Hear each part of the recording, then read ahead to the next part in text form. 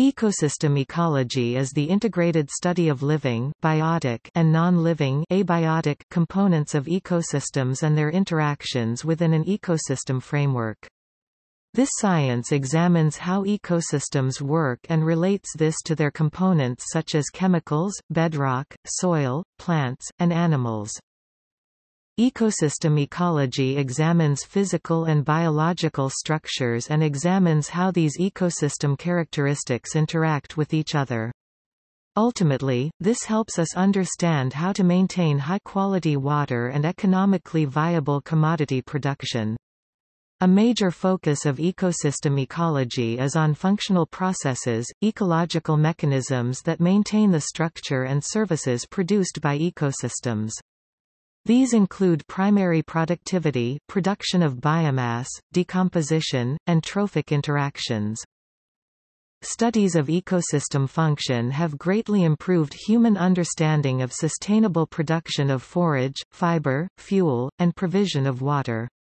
Functional processes are mediated by regional to local level climate, disturbance, and management. Thus ecosystem ecology provides a powerful framework for identifying ecological mechanisms that interact with global environmental problems, especially global warming and degradation of surface water. This example demonstrates several important aspects of ecosystems. Ecosystem boundaries are often nebulous and may fluctuate in time.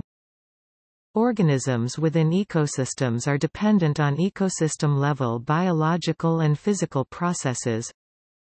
Adjacent ecosystems closely interact and often are interdependent for maintenance of community structure and functional processes that maintain productivity and biodiversity. These characteristics also introduce practical problems into natural resource management. Who will manage which ecosystem? Will timber cutting in the forest degrade recreational fishing in the stream? These questions are difficult for land managers to address while the boundary between ecosystems remains unclear, even though decisions in one ecosystem will affect the other. We need better understanding of the interactions and interdependencies of these ecosystems and the processes that maintain them before we can begin to address these questions. Ecosystem ecology is an inherently interdisciplinary field of study. An individual ecosystem is composed of populations of organisms, interacting within communities, and contributing to the cycling of nutrients and the flow of energy. The ecosystem is the principal unit of study in ecosystem ecology. Population, community, and physiological ecology provide many of the underlying biological mechanisms influencing ecosystems and the processes they maintain. Flowing of energy and cycling of matter at the ecosystem level are often examined in ecosystem ecology, but, as a whole, this science is defined more by subject matter than by scale. Ecosystem ecology approaches organisms and abiotic pools of energy and nutrients as an integrated system, which distinguishes it from associated sciences such as biogeochemistry. Biogeochemistry and hydrology focus on several fundamental ecosystem processes such as biologically mediated chemical cycling of nutrients and physical biological cycling of water. Ecosystem ecology forms the mechanistic basis for regional or global processes encompassed by landscape to regional hydrology, global biogeochemistry, and Earth system science.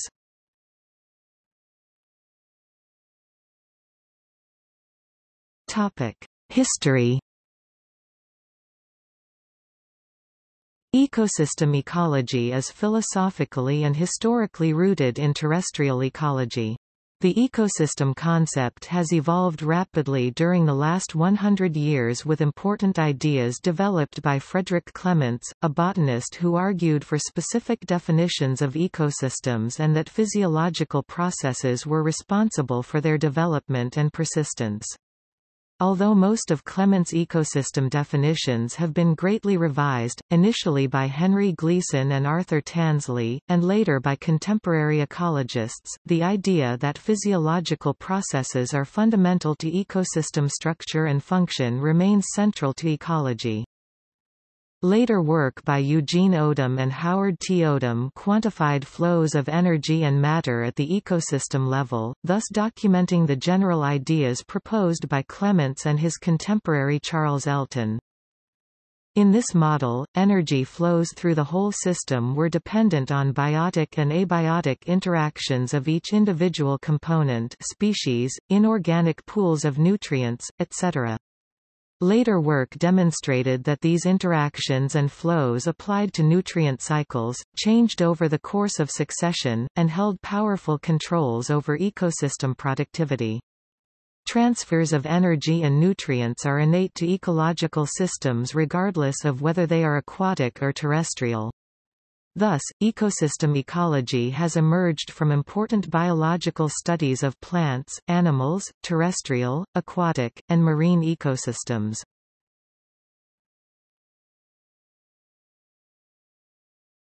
Topic: Ecosystem services.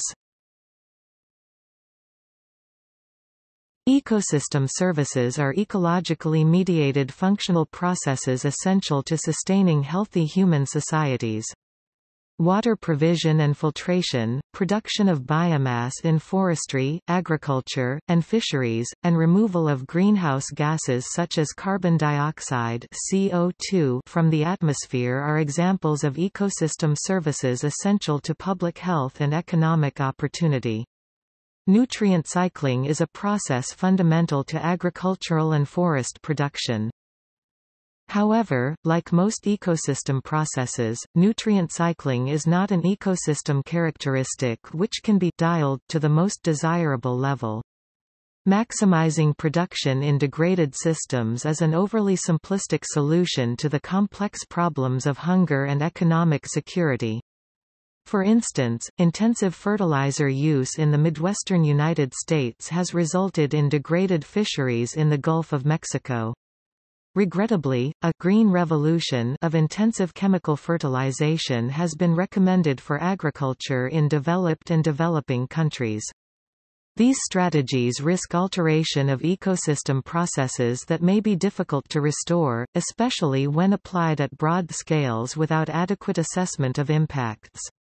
Ecosystem processes may take many years to recover from significant disturbance. For instance, large-scale forest clearance in the northeastern United States during the 18th and 19th centuries has altered soil texture, dominant vegetation, and nutrient cycling in ways that impact forest productivity in the present day. An appreciation of the importance of ecosystem function in maintenance of productivity, whether in agriculture or forestry, is needed in conjunction with plans for restoration of essential processes. Improved knowledge of ecosystem function will help to achieve long-term sustainability and stability in the poorest parts of the world.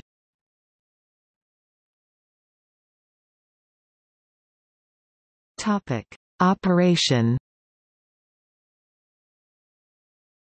Biomass productivity is one of the most apparent and economically important ecosystem functions. Biomass accumulation begins at the cellular level via photosynthesis. Photosynthesis requires water and consequently global patterns of annual biomass production are correlated with annual precipitation. Amounts of productivity are also dependent on the overall capacity of plants to capture sunlight, which is directly correlated with plant leaf area and N content. Net primary productivity (NPP) is the primary measure of biomass accumulation within an ecosystem. Net primary productivity can be calculated by a simple formula where the total amount of productivity is adjusted for total productivity losses through maintenance of biological processes. NPP equals GPP, R producer, where GPP is gross primary productivity and R producer is photosynthate carbon lost via cellular respiration. NPP is difficult to measure, but a new technique known as eddy covariance has shed light on how natural ecosystems influence the atmosphere. Figure 4 shows seasonal and annual changes in CO2 concentration measured at Mauna Loa, Hawaii from 1987 to 1990. CO2 concentration steadily increased, but within-year variation has been greater than the annual increase since measurements began in 1957. These variations were thought to be due to seasonal uptake of CO2 during summer months. A newly developed technique for assessing ecosystem NPP has confirmed seasonal variation are driven by seasonal changes in CO2 uptake by vegetation. This has led many scientists and policy makers to speculate that ecosystems can be managed to ameliorate problems with global warming. This type of management may include reforesting or altering forest harvest schedules for many parts of the world.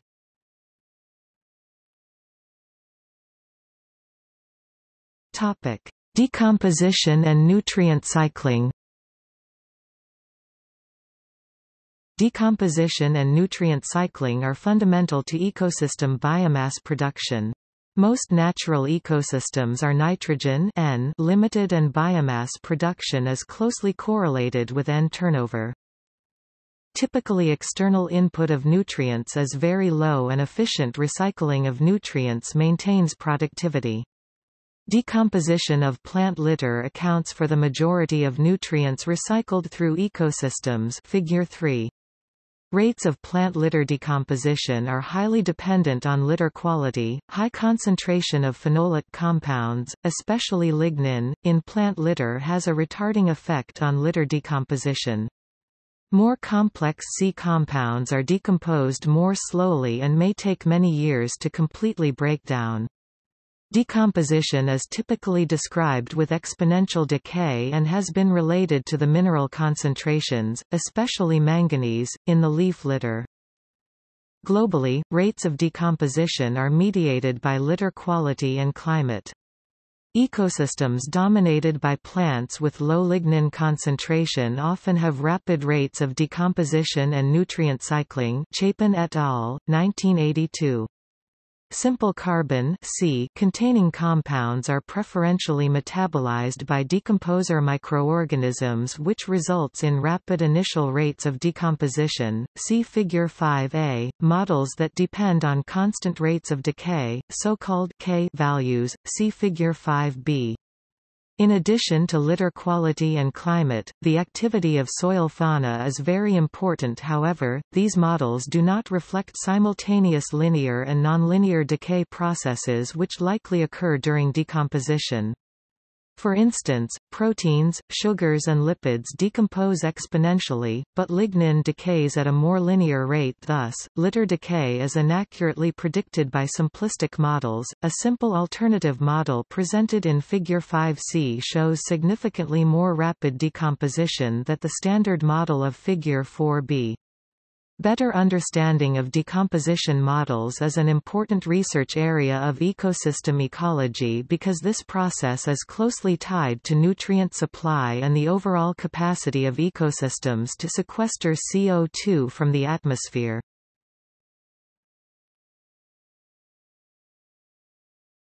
Trophic dynamics. Trophic dynamics refers to process of energy and nutrient transfer between organisms. Trophic dynamics is an important part of the structure and function of ecosystems. Figure 3 shows energy transferred for an ecosystem at Silver Springs, Florida. Energy gained by primary producers plants, P, is consumed by herbivores H, which are consumed by carnivores C, which are themselves consumed by top carnivores TC. One of the most obvious patterns in Figure 3 is that as one moves up to higher trophic levels, i.e. from plants to top carnivores, the total amount of energy decreases. Plants exert a bottom-up control on the energy structure of ecosystems by determining the total amount of energy that enters the system. However, predators can also influence the structure of lower trophic levels from the top down. These influences can dramatically shift dominant species in terrestrial and marine systems. The interplay and relative strength of top-down versus bottom-up controls on ecosystem structure and function is an important area of research in the greater field of ecology. Trophic dynamics can strongly influence rates of decomposition and nutrient cycling in time and in space. For example, herbivora can increase litter decomposition and nutrient cycling via direct changes in litter quality and altered dominant vegetation. Insect herbivora has been shown to increase rates of decomposition and nutrient turnover due to changes in litter quality and increased frass inputs. However, insect outbreak does not always increase nutrient cycling. Stadler showed that sea-rich honeydew produced during aphid outbreak can result in increased N-immobilization by soil microbes, thus slowing down nutrient cycling and potentially limiting biomass production. North Atlantic marine ecosystems have been greatly altered by overfishing of cod. Cod stocks crashed in the 1990s, which resulted in increases in their prey such as shrimp and snow crab. Human intervention in ecosystems has resulted in dramatic changes to ecosystem structure and function. These changes are occurring rapidly and have unknown consequences for economic security and human well-being.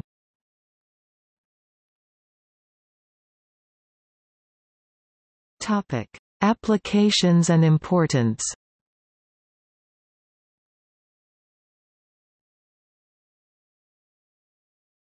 Topic: Lessons from two Central American cities.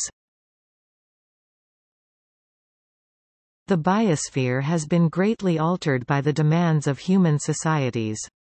Ecosystem ecology plays an important role in understanding and adapting to the most pressing current environmental problems. Restoration ecology and ecosystem management are closely associated with ecosystem ecology.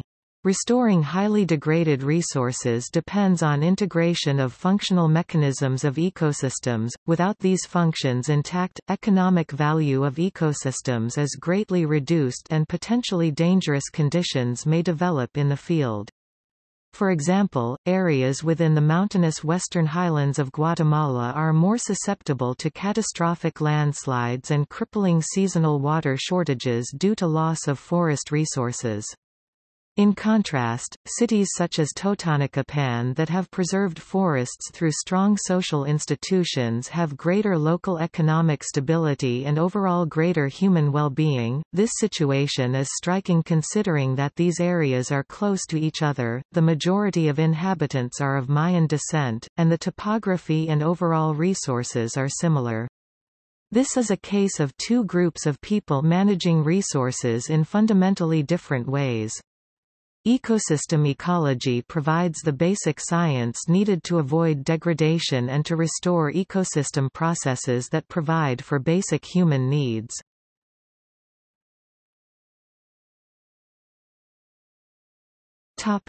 See also: Biogeochemistry, Community ecology, Earth system science, Holon philosophy, Landscape ecology, Systems ecology, Museism.